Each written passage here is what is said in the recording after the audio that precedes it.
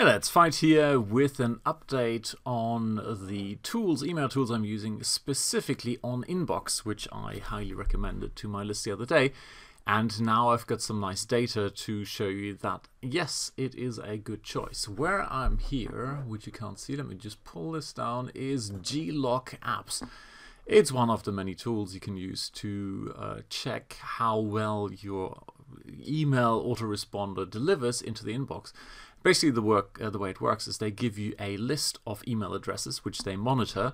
You then include a special code in that email you're sending out from, for example, Aweber. Where's my Aweber? Here, I send out an email from Aweber to their particular testing list, including this one particular tag, and then they can check where those emails end up. Do they go to the inbox? Do they go to this is typically the promo tabs?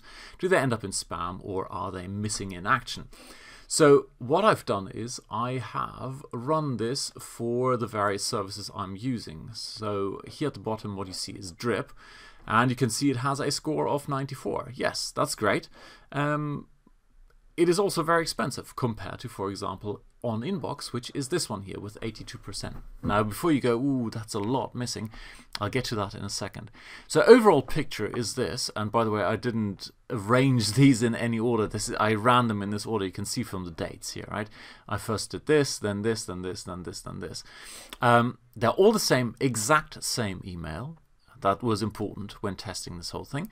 And what we see here is the top number one is my fully tricked out Amazon SES account. Okay, when I send from this, I get the highest number of deliveries, or the highest score overall. However, it comes at a cost, because compared to, for example, Drip, there's quite a bit of content in the other, as in the promo tabs. However, in practice, that's not really a big issue, because when you build up a reputation with your list, of course, in the beginning you say, hey, by the way, if you want to keep receiving these emails because you see the value in what I've got to say, please pull them over to the primary tab. So this, of course, what we're seeing here is from basically cold traffic, or a cold relationship where people haven't pulled your emails into the inbox yet.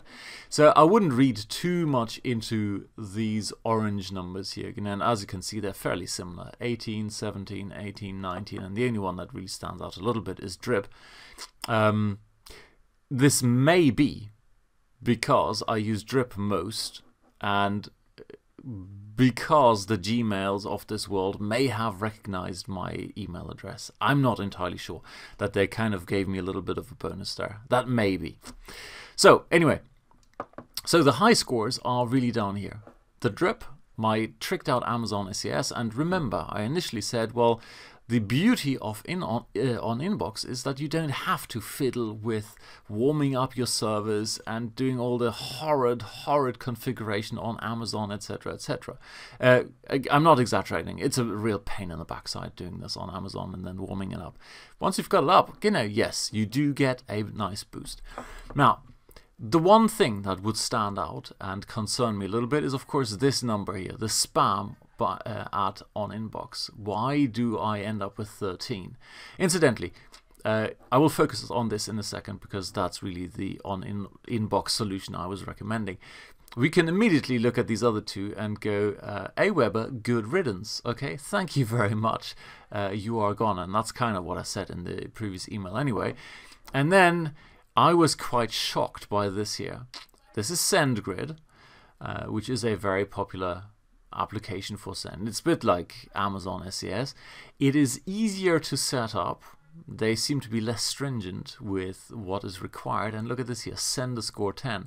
So basically, really what's going on here is this shared IP, this one over here, is so full of spammers that the inboxes of this world saying thanks but no thanks, right? Compare 55 inbox versus 17 inbox. That is not very good. That's less than a third, and as a result, the overall score for SendGrid here is 49. Now, I'm absolutely sure if you get a dedicated IP on SendGrid and you warm it up properly, etc., etc., you will get very good scores. And it's not just a guess. I believe Drip are using SendGrid. They just do what I just told you. Warm it up and make sure it's always clean and above board. But the key point of OnInbox here in the middle was that you don't have to do this whole technical fiddling. Alrighty, so let's look at this here. The reason we've got 13 in spam is really down to one service. So we go down here, and this is actually rather rare to have all of this here, nice and green. It's not on blacklists, which is beautiful. There, Spam Assassin likes your email. Even Drip is on blacklists. Aweber is on a lot of blacklists. The one here, actually, let's just go back just for kicks, right? This one here. Come on, in we go. Look at this by comparison, right? Terrible sender score, blacklisted on quite a few lists here. Spam Assassin, you saw exactly the same email. The other one had a spam score of 0.2, and this one has a score of 8.5. So terrible. Let's go back to this one here and how to get it up to stellar levels. And basically what it is look, lots and lots of lovely green. Now free.fr goes to commercial. Well, that's that's what happens when you don't have a reputation with your subscribers, and if you start getting them to pull things over to the promo tab, the primer tab, just like here, by default it all goes in here. Now the one where it all goes wrong, one Hotmail, I can live with that. One spam here, I don't even know what that is, Mimecast, NetCourier. Here is where the bulk of the spam action is, and it's basically Outlook. So, in other words, that's 1, 2, 3, 4, 5, 6, 7, 8, 9, 10. If I can fix those 10 with one fix, then I've suddenly gone from... Let's look at this here. Where are we?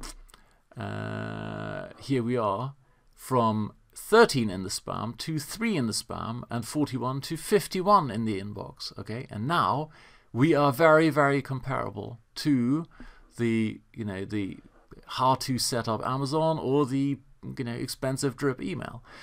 And the good news is they even tell you how to do this. So content analysis tells you where my HTML code is broken, but more importantly, it suggests why Outlook filtered the email from the form domain to the spam folder. And here is what you can do.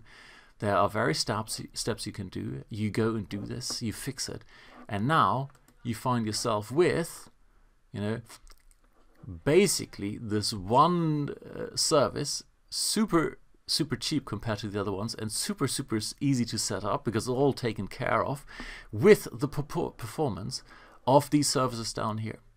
So fortunately, well, not fortunately, I ran this, and this confirmed what I suspected. This was a very positive surprise. So there you go. OnInbox, definitely a double thumbs up. Cheers, bye.